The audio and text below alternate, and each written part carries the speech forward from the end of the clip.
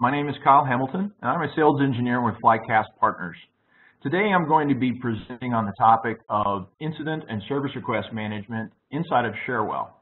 Incident and service request management inside of Cherwell is very simple to use from an IT or staff perspective.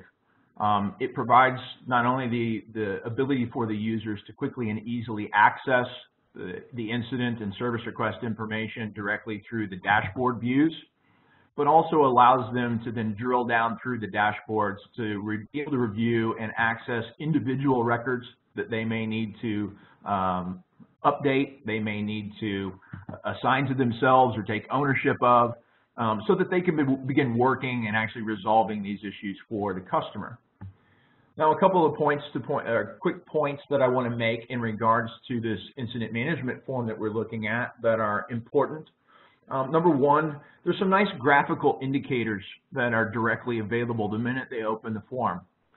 You'll notice over on the right-hand side, just under the incident number, some nice graphical and colored indicators that show, number one, that this is a brand new ticket, right? So that we know that this is something that again, nobody's looked at yet. It's just been submitted. I can see that it's currently not assigned to any one individual. It's simply assigned to the first level support queue.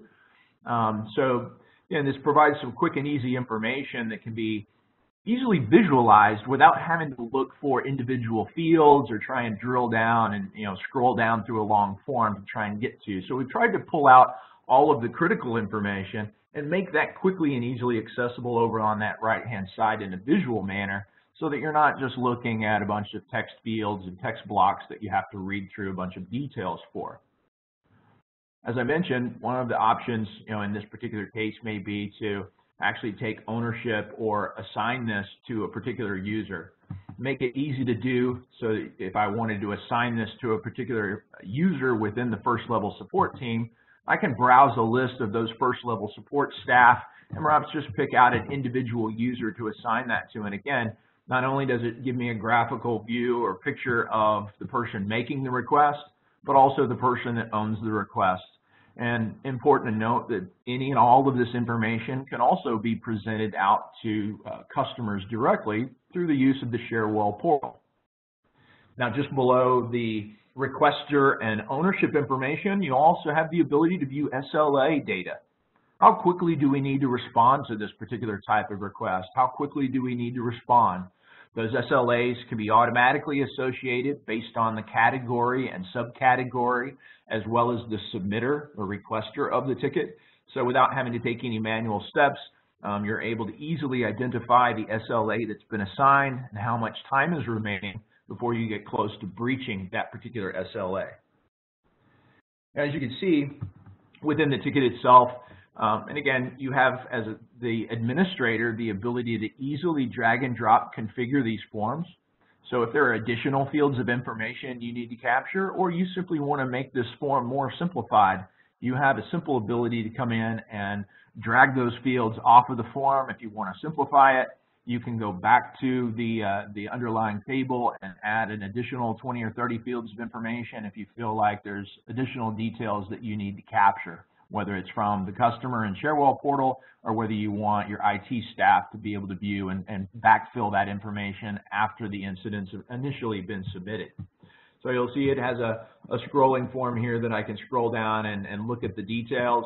And there's also the ability to move these sections around, or perhaps even get rid of entire sections if you want to get rid of the scroll bar, maybe extend it a little more horizontally and make everything visible without having to scroll down in the screen to see everything. There's also important information related to this incident that's available down here in the bottom via a series of tabbed links.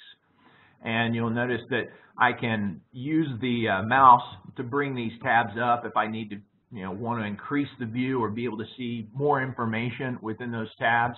Or what I like to do is actually double click on any one of these tabs to automatically pull those tabs up, so that if I want to take a look at more detailed information within these incidents, I can quickly and easily get to that related data. Things like journal entries. So anytime somebody's actually making a change to the ticket, maybe they're performing some action on the ticket, whether it be sending an email, just making a customer note in terms of what was done or what kind of changes have been made, maybe a change in priority, maybe a change in category, maybe a change in assignment. Those kind of changes can be documented and detailed here in the journal entry so that users can see exactly what's been done. So again, this is information available to staff or even perhaps customers through the Cherwell portal. You can view similar incidents that exist within the system. So again, this provides a nice view for staff to be able to identify perhaps a problem that exists for more than just one user. Being able to see other users that have submitted incidents of similar category and subcategory so that you can make a determination as to whether this is something that is affecting really just one user or something that has a broader range of effect, maybe an entire department or an entire location within your environment. Also, things like being able to easily search other incidents that have been submitted or open for this particular user. So I quickly and easily see if this is simply a repeat of a ticket that the customer's already submitted prior to the day, or if this is something that's happening on a recurring basis and perhaps need to be looked at or forwarded on to problem management for review. Also being able to see configuration items that are owned by this particular user. So not only being able to identify within the ticket who this particular incident is has been requested by, but also what specific asset we're dealing with here. Is this the user's desktop machine? Is it perhaps a laptop that they have assigned to them as well? It could be a desktop monitor, a printer that they have in their office, so that not only are you able to see who you're supporting, but actually what you're providing support on. And you'll see that CI information is also identified right here in the ticket. So without even having to look at the tabs, you can easily and quickly see exactly what it is that's being supported. Now, in relation to service requests, you'll see something very similar. If I go back to my home page here and look at this dashboard, maybe I want to take a look at not the break-fix incidents, but service requests that have been submitted. Things like the new hire requests, and I need a new conference phone, I need a new piece of equipment. So being able to go in and, again, view that from a dashboard view, or be able to view that here in a list view and be able to scroll through and look at the details for each of those requests. So, for example, I can see Alex here has made a request for a new phone, for example. And again, you'll see similar information in terms of the requester and who it's owned by. In this case, I'm the owner. The SLA information, and all of the specific details that have been captured within the fields of the ticket. Down at the bottom, it also allows me to see the same type of related information, all of the activity and status that's been performed, whether those be communications back and forth via email between you and the customer, whether those have to do with similar incidents or similar requests that have been made, which configuration items, if any, it's associated to. In this case, because it's a brand new request, there's nothing that's been assigned. And also the SLA history, if there's any kind of breaches or problems with service level management, be able to see those very easily right here from this screen. So for both incidents and service requests, it provides IT staff with the ability from a visual perspective, as well as from a detailed view through the related tasks that you see in tabs at the bottom of the screen, to be able to get access to all of the information that they need to be able to determine whether this is something they can fulfill, whether perhaps it needs to be escalated, for example, to another team that has to fulfill this. And maybe I can simply say, I do not have permissions to fulfill right, and be able to move this from maybe level 2 to level 3 or to level 4 support if in fact it gets assigned and it becomes something that I can't personally handle. So you can see both through the dashboards for incidents as well as the dashboards for service requests provide staff with the ability to not only get to those requests and incidents that they're interested in or need to respond to quickly, but also be able to easily identify via the visual information and the fields that are captured all the detail they need to make a determination as to how to proceed forward and what that next step might be.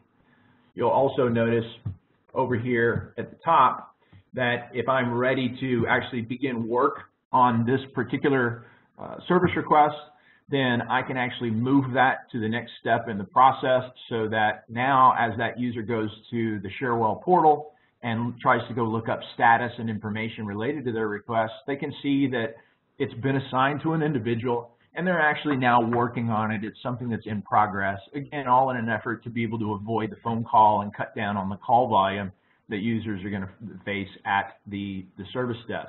One other item I'd like to show of importance in related to service requests specifically, and we'll take this particular new employee setup request, is the ability to automate process within the Cherwell service system. So you'll notice in this particular case, it looks very much like service requests we looked at before. However, the thing I'd like to point out, because this request is currently within the fulfillment step, and I'll double click to bring this up, you'll see that there's a series of tasks that have been automatically generated and opened that are associated to this request. This is important because in terms of things like a new hire setup, a new hire request, there's often multiple groups, multiple teams, and multiple tasks that need to be fulfilled and assigned out appropriately. With Cherwell, these can all be essentially templated and built in advance so that you're not reliant on individual staff members to have to remember what those tasks are, who they need to be assigned to, and even perhaps the order or sequence of those steps. So without having to manually generate each of these individual tasks, the system can automatically generate these tasks and make these assignments. And you'll see as I scroll through and browse each of these, it provides a brief overview of that task on the right-hand side of the screen, so that I can scroll through and see exactly what's out there in terms of tasks and where those tasks are in terms of the process. You'll see each one of these tasks are brand new and have not yet been acknowledged, which is also why you see over here the little graphical indicator, the little exclamation point inside the yellow message board or warning board that lets me know that these tasks have not yet been acknowledged. They've not yet been put into progress, so we're waiting for those. And again, this is all information that can easily be provided through the Cherwell portal so that customers can follow along not only with the overall status of the request, but also with the individual status of each assignment and each task that's been assigned out. Now, for anybody that wants to take a deeper dive into service request management or incident management, because as you can see just by looking at the screens, there is a lot of information that you can use and that you can capture within Cherwell that we haven't touched on today. Please feel free to reach out to us at Flycast and ask those additional questions or ask for that deep dive. And you can reach us by calling us at 1-844-FLYCAST, which is 1-844-359-2278. You can also email us at info@flycastpartners.com. Thanks for listening.